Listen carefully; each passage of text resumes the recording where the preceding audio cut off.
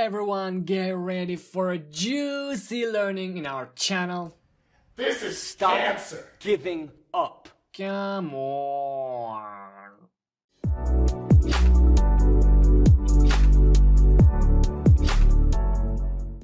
Welcome back everyone. Today we are gonna bust the mysterious annotation. However, we need to first learn about viewports. Without further ado, let's keep it rolling. From previous video, we were left with this layout and page setup. Now, let's change the name for layout 1. Right click on it, rename it to whatever you want. I will make it A3 layout. Now, what we need to do is to make a viewport, and for that, make a new layer.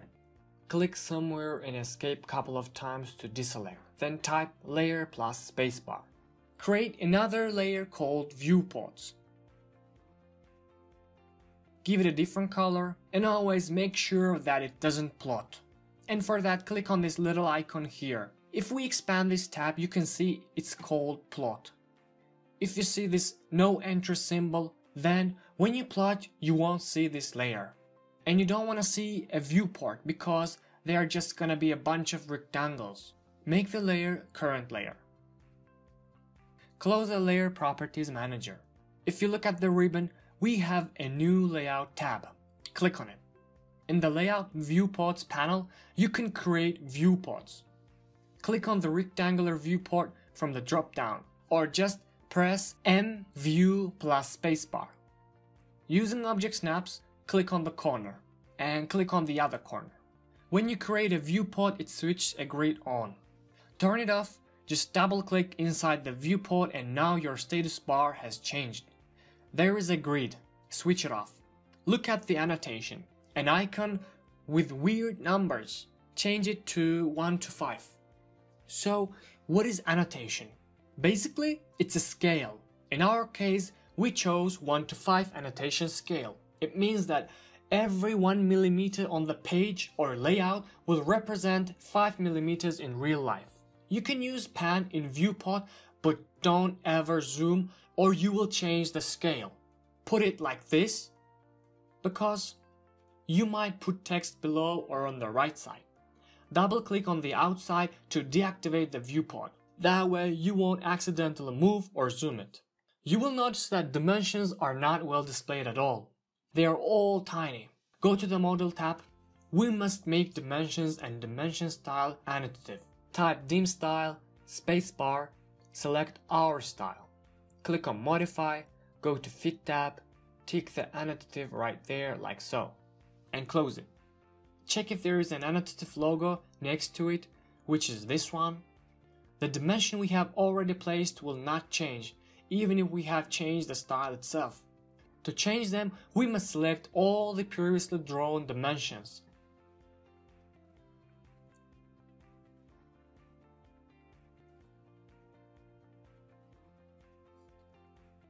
There is a way to select them with one go by using layer properties.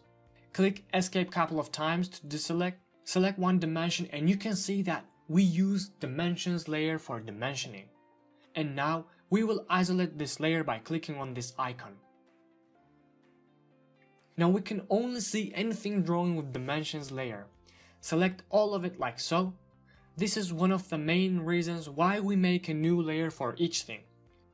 Right click, go to properties. Make them annotative right here.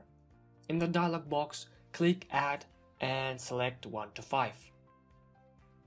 Delete 1 to 1 and then click OK. You can make annotation bigger if you want. It will just be bigger than the other drawing in layout.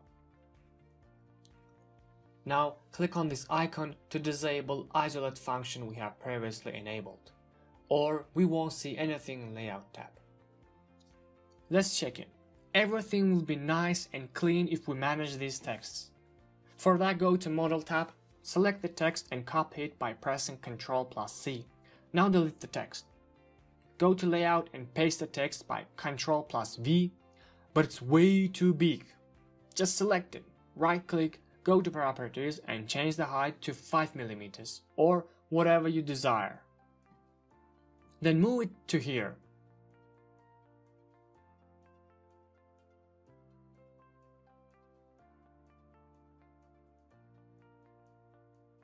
But be careful, if you paste it while you are inside the viewport, you will paste it to model space and not the layout space. Make sure you double click outside the space before pasting. Do the same thing for the other text. Select the text and copy it by pressing Ctrl+C. Now delete the text. Go to layout and paste the text by Ctrl+V. Change the height to 5 mm and drag its width here and put the text right here.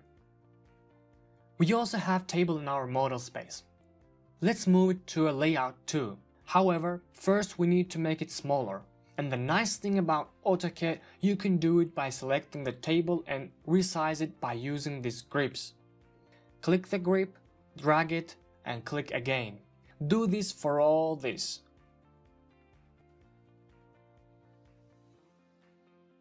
Select and copy it by Ctrl+C, delete it, and then paste in the Layout tab.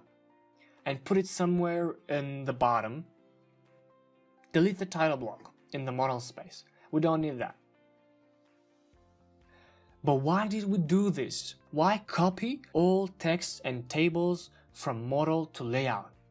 And the answer is just to make it nice and tidy. To make it look neat. If you have noticed, we only have the drawing in the model tab. Let's say we draw another object. If we put text tables like before we arrange it in layout for all the drawing, it would be extremely messy in bigger projects. Instead, you draw the object, make a layout for each drawing in model tab, and show the details in the layout tab, like we have just done. Now to print this, right click on the layout tab, click, plot, and just print. But before drawing, you can preview it like so. That's it for today's video, guys. See you in the next one.